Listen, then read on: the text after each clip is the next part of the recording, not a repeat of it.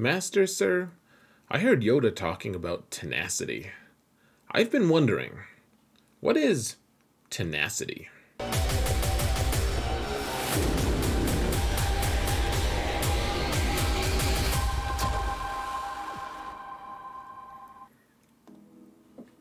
Hello everyone, and welcome to another episode of Zareth Prevails.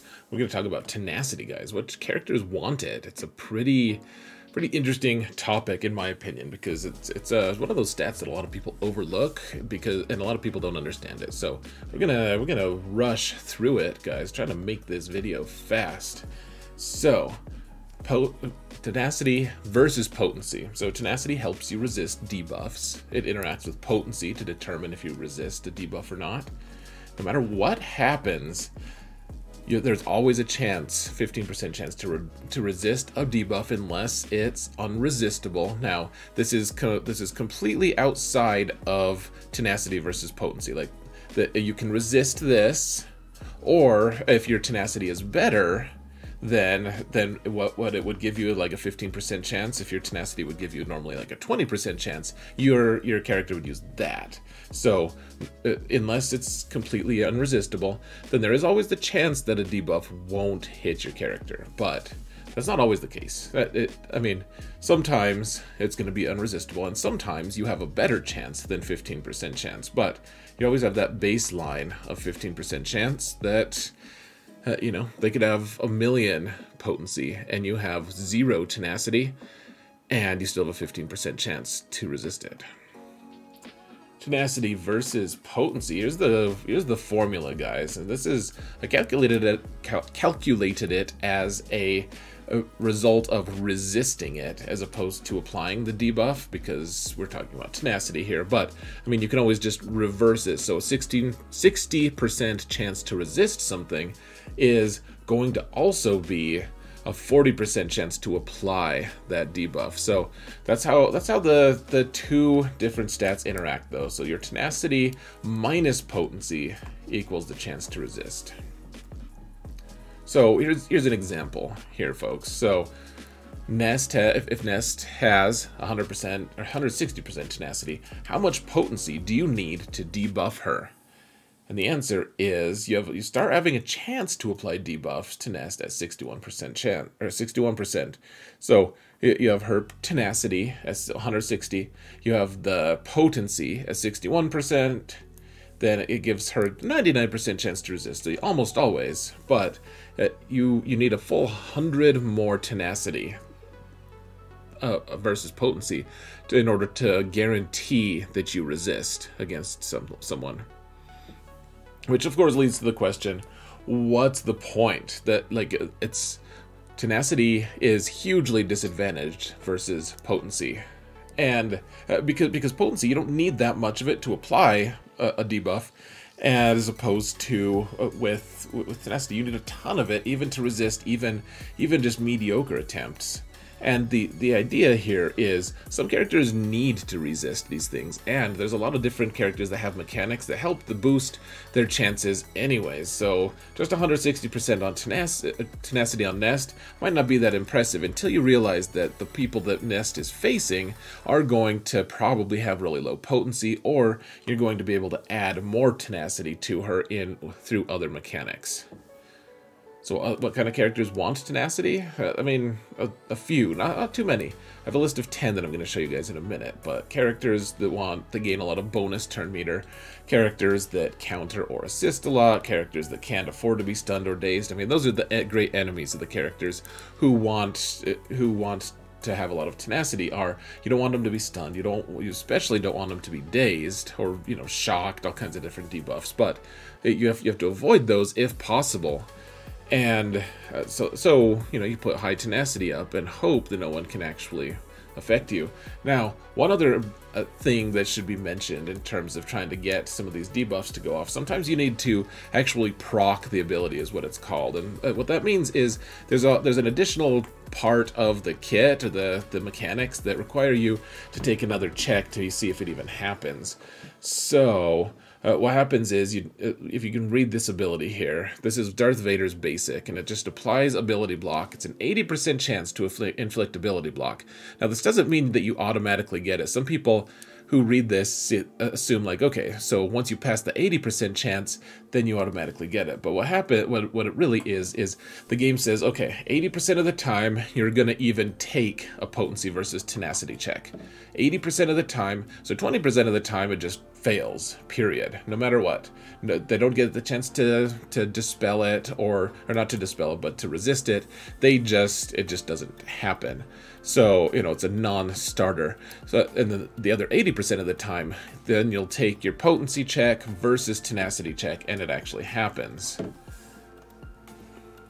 Now, there's another factor here. Tenacity up and tenacity down, folks. So tenacity up, obviously it's a buff, so it automatically happens, assuming you can actually have a buff. You don't have like buff immunity or shock or whatever. Tenacity down automatically applies. I should have put that down here, but it's unresistible if you can actually proc it. If it says 80% of the time, you still take that 80% check, but then otherwise they don't take a tenacity check against it. You just get tenacity down. Now, potency up versus tenacity up, the two are so different. Tenacity, this is literally the case though. So you put tenacity up and your tenacity goes all the way up to this huge number. That still doesn't mean that you can resist against unresistible debuffs. If you can't resist it, like Kylo Ren Unmasked, for instance, will do his 2-turn stun. Unless you're completely immune to a stun, then it doesn't matter that you have basically a million tenacity. He's still gonna stun you. Similarly, so your tenacity up, tenacity down. It doesn't matter, guys, if you have a million tenacity. Well, if you had a million, then it would matter. But that's about the only time that it would matter at all. So tenacity down, it decreases your tenacity to the point that it doesn't exist, and therefore the only chance you have to resist any of those debuffs is that 15% chance that we talked about. That still applies. You still have a 15% baseline chance to not have it proc at all, or to have it not work. You have a 15% chance to resist it. As opposed to potency up, you get this really lame 50% potency or minus 50% potency. Like it's not even close to as effective as tenacity up and down. All right, so a couple epic myths, guys. So tenacity, 100% tenacity is enough. People are like, oh, this means that I can resist 100% of the time. And I hear people say that, and I'm like, so do you just like put 100%? Like, it'd be worth it probably to put 100% tenacity on everyone if that was the case. But it's a check between the two. So tenacity versus potency, not 100% tenacity doesn't mean anything. It's comparative to potency, like we showed you before on that formula. Another myth. There's always a 15% chance to apply a debuff. Now, I understand why you would think that, because there's that 15% chance to always resist, but that's not the case. If you don't have enough potency, then it just won't apply ever. You can try a million times. If you have 10 potency and you're trying to hit someone with 300% tenacity, it will never, ever happen unless someone gives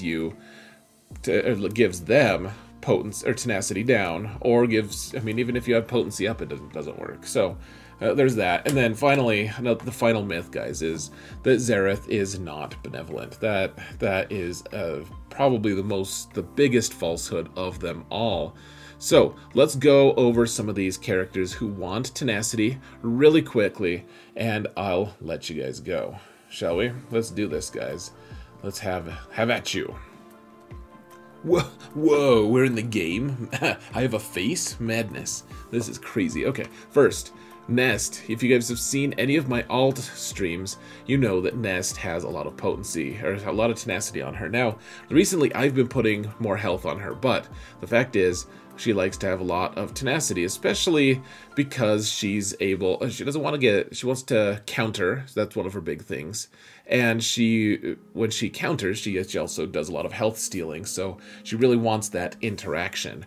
Now, the thing about it is, on my alts, you can solo a lot of different teams, especially like Padme teams. If Padme teams are on defense, then it happens like this. So, they don't have a huge amount of potency. If they do have a lot of potency, then you can take Farm Boy Luke as the lead, and the Farm Boy gives everyone gives 45% tenacity. So I know that I just showed you kind of a lower tenacity nest. Normally you want about 160% on her, so it gets her up to about 200%. Now, another way you can kind of emulate, or you can kind of get tenacity in a way, is with Wat Tambor, and that's just applying this shield generator. If she does get debuffed, then it dispels your own debuffs. So it's not exactly tenacity, but it kind of acts as that a little bit. So you can put that on her, and then Wat will die, but that'll happen. Another one is Hermit Yoda with his Master's Training. She's not a Jedi, but she still gets 25% tenacity. So you can do all of those things, actually. I've done all 3 of them. It does work if you want to do it that way. So something to be thinking about, folks. Other characters who want a lot of tenacity. And this isn't a definitive list, though I think I've listed the majority of characters. You guys can let me know in the comments what you think. But one of them is Mon Mothma, and here's the thing. She does want some speed, and she could have maybe more tenacity, but 178's great.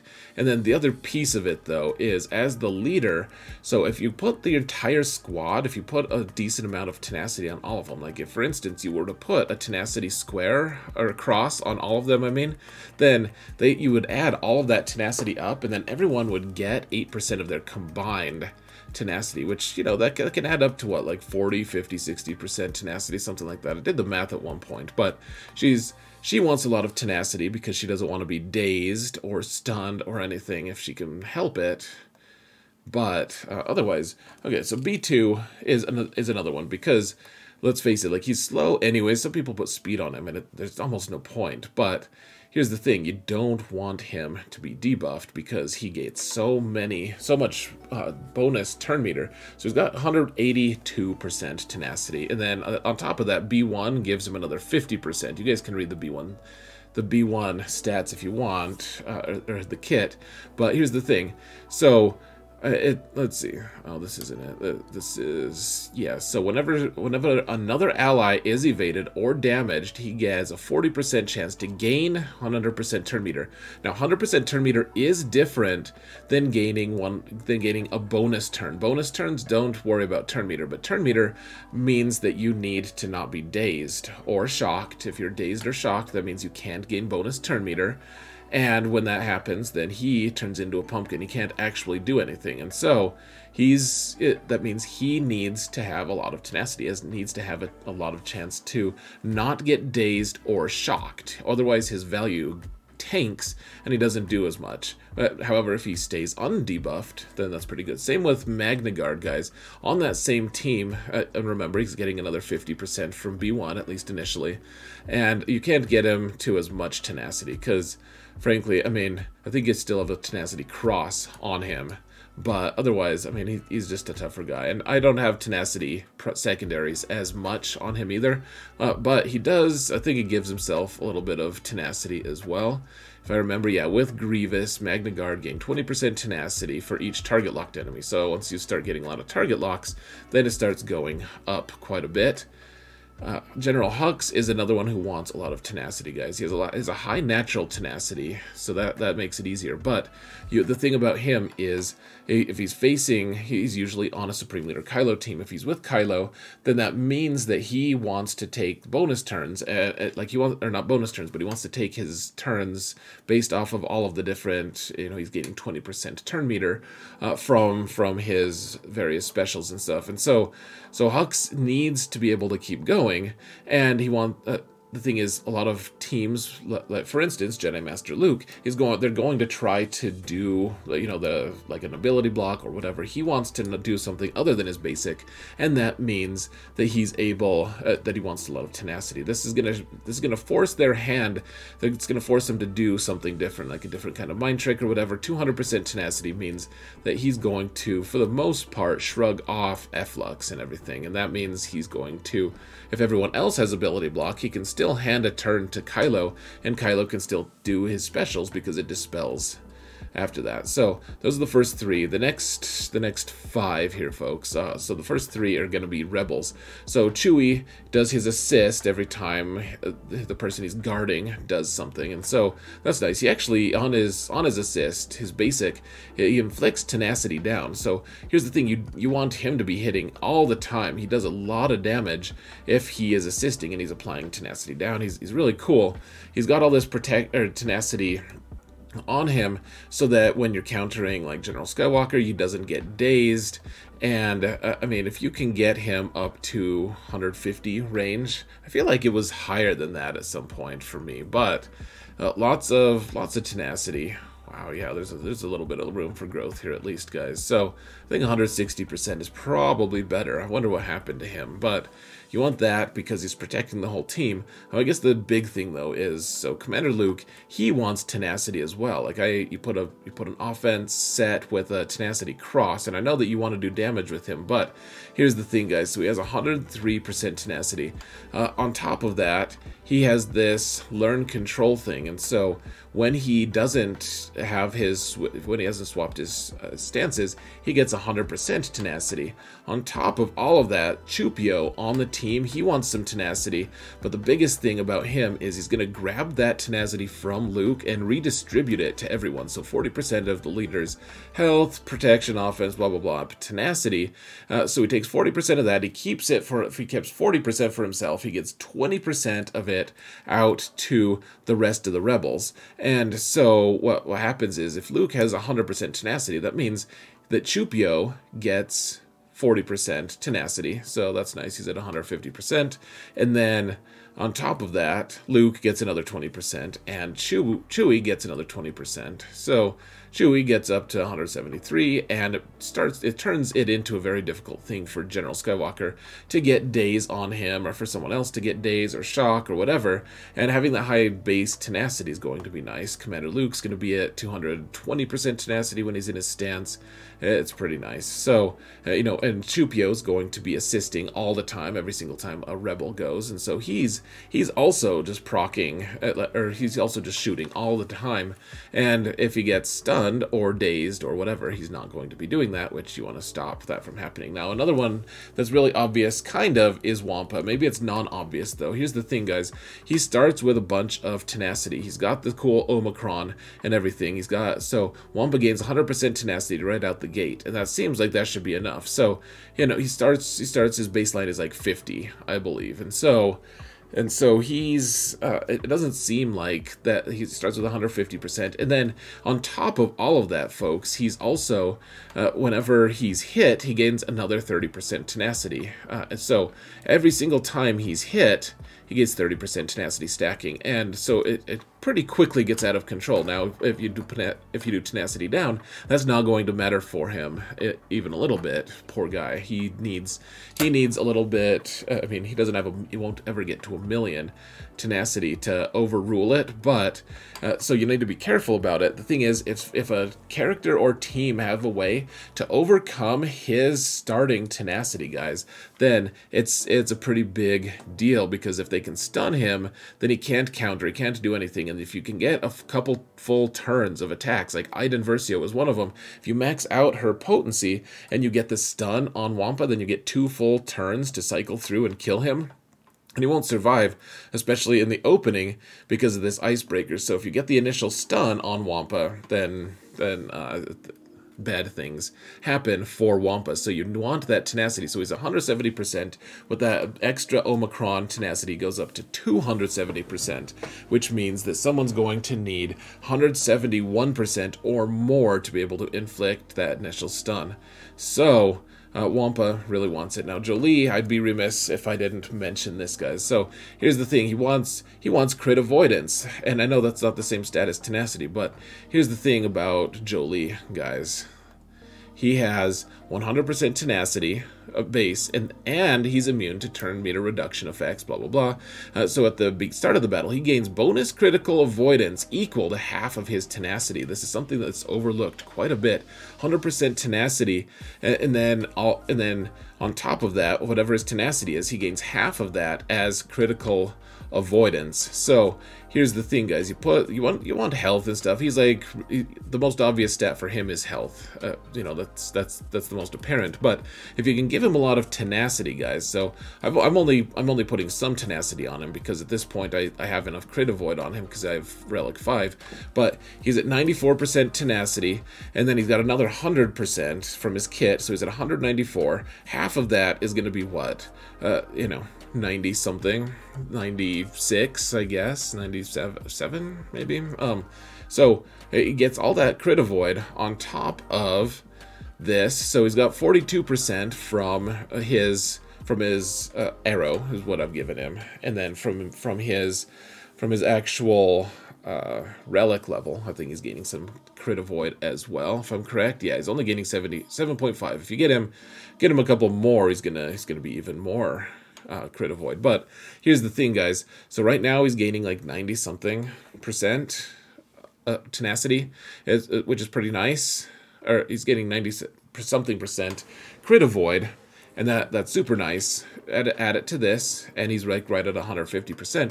The thing is, General Grievous, if you're countering General Grievous, which used to be a bigger thing than it currently is, but regardless, if they have something that negates your crit avoidance, or if they have a high enough crit chance, then it can kind of bypass your total crit avoid. So you need more. It's very similar to tenacity, actually. You need more crit avoid than just 100%, because some people have a ton of crit chance, and they're going to just negate your crit avoid. So with Jolie, you can get a huge amount of crit avoid and make him the tank you never knew you needed. So I think that is just about it, folks. I wish that this video was shorter, but man, I think this should give a pretty good rundown of how tenacity works and everything. Let me know, who did I miss who should be on this list, folks. There's probably a few that I missed. I'm not sure. Remember that tenacity down and tenacity up is a huge factor for all of this. I explained that a little bit before, but that's really what the biggest considerations when you're going into one of these fights is like, well, Nest can't actually get into that because she'll get tenacity down and die. Similarly, Wampa, if you're facing an Iden Versio team with TIE Fighter Pilot has tenacity down on basic, and therefore is going to stop your Wampa from being able to operate and function the way you want him to. So, guys, let me know what your thoughts are. I appreciate all of you. Help me mount the algorithm, please. Comment and like, all that stuff. And remember that in all things, Zareth prevails.